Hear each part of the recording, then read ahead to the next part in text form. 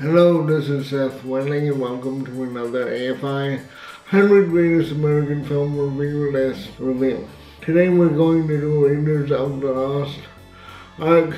It occupies the 60th position on the 1998 list and the 66th position on the 2007 list. Came out in 1981. Raiders of the Lost Ark is by far one of my favorite films. And some people call it superficial because the characters aren't so deep and the action is just superficial, but they don't really understand what this film is. This film is probably the greatest B film ever made. B films were films that came out in the 50s.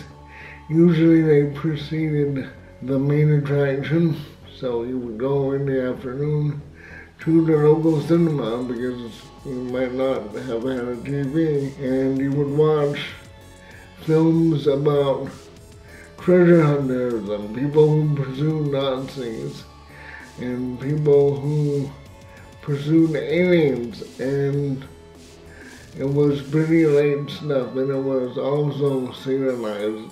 They had the famous cliffhanger ending. I think they probably pioneered the cliffhanger ending that all the TV series use today. That's all over from B films. They were just like, they weren't meant to be a political statement because in the 50s it was everyone just trying to be nice. There was no rocking the boat that came in the 60s as a reaction to the 50s. And pretty much everyone wanted to live an idyllic life, living down. It's because of the Nazis. During World War II, America fought the Nazis with the Allied powers, England, France, Soviet Union, and we eradicated Nazism from Europe. We freed Jewish people and other people from concentration camps, and it's one of the singular most defining events of modern American history.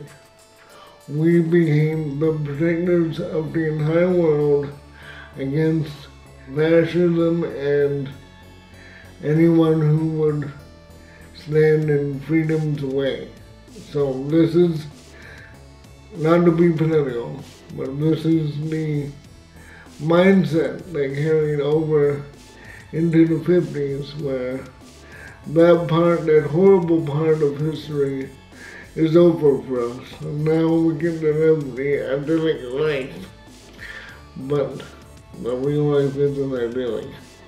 So we had to create movies about Nazis to give ourselves a fake villain to find in movies, and because we already eradicated them in the 40s, so that was the whole mindset surrounding the B films and why Nazis were always the enemy, because Nazis covered a wide swath. Some of them were into the occult, like if you watch History Channel now, or whatever channel has it, they have Hitler and the occult. And you can do a dozen different stories about Nazis, and they would all be kind of true and different. So this one has to do with Hitler's love of the occult, kind of, or the possession of historical artifacts, which to me was also a little occulty. And Hitler wants the Ark of the Covenant. So, he uses all his men to go after the Ark of the Covenant because he wants everlasting life, according to the movie. And maybe in real life too, we don't know. There's a lot of stories floating around out there. So Indiana Jones is a treasure hunter, but he's a good one. He's not a charlatan. He's getting these artifacts to take back to his college museum. He's a college professor of history, archaeological history, and he's protecting history, so he's one of the good guys. Today we might see that as way, but back then he was, in fact, saving treasures from those who would profit on them. Send them to the highest bidder. That's what his job is, and there's a lot of Nazi bashing, Nazis are crazy, I hate those guys, they're stupid. And this is the prevailing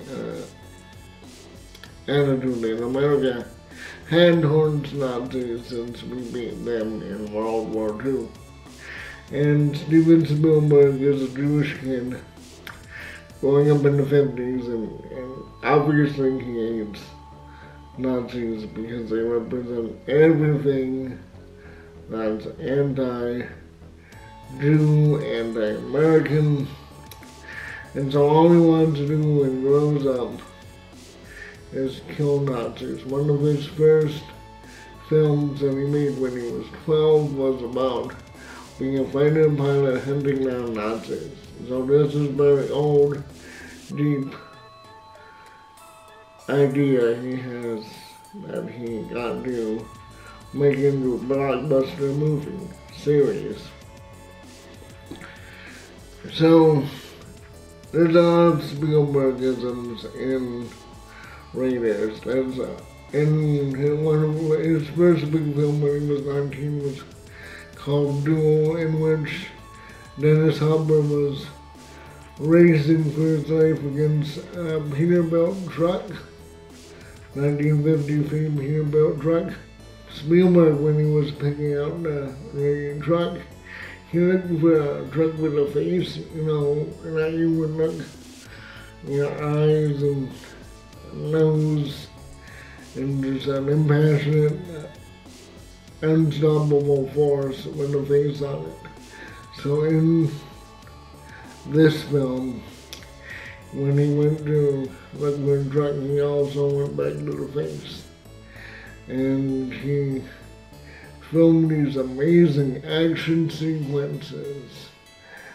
Probably some of the best, cleanest action sequences are his. No one dies. You don't see a ton of blood pouring out of someone, and they're still used today. So he has pioneered some action sequence in the Indiana Jones franchise. People who are critical of it, again, saying that it's superficial, and it is. The characters are not well defined as, and you only get a superficial look into who they are. But this movie, again, is about bashing Nazis.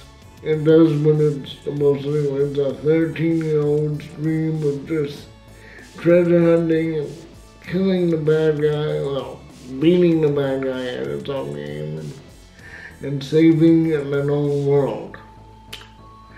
So that's the level where we're at. And Spielberg went back, of course, and did Schindler's List in 1993, and he let it go what the Jewish people went through in Europe during the age of Nazism. And I really don't like to see that film because that film is real. It's very real to me. And chronicles the slow extermination of a group of people. And among them, about 250,000 people who have disabilities, like me, obviously, were also exterminated. So I have a hand in it's to the interest of not having Nazis walk among us, because it's bad for the world, it's bad for America. I don't like Schindler's List because it's a real unblemished, almost unblemished picture of what happened, and this man Oscar and who's even out of Jewish people. Of course, it ends up great, but it's just so hard to watch. This is easier to watch because you know these people are bad and these people are getting what they deserve. That's what the whole movie is about. It's kind of gruesome in the end. I'm trying not to go spoil it on you if you haven't seen it. But it's fake news violence, it's not real violence. And there's a couple gruesome parts in the end if you want to steer little kids away from it. They should be about 12 when they see it, maybe. I don't know. Your parents, you can gauge what's best for your kids. So, it's a fun film. It's not offensive. There's no language. There's no sex, nudity, and it's a good film for families who have older kids. It's a good family film. As I said before, it's one of my favorites. The only Indiana Jones film that I did not really like was the one that came out in '85, Temple of Doom, the second one in the series. It was too dark, too kind of cultish in a way. But this one is good. It's a good romp. You'll enjoy it. Treasure hunting and adventure. And if you like these videos, click like, subscribe, and go visit my links in the dialog box below to see the gear I use on my channel. Have a good day.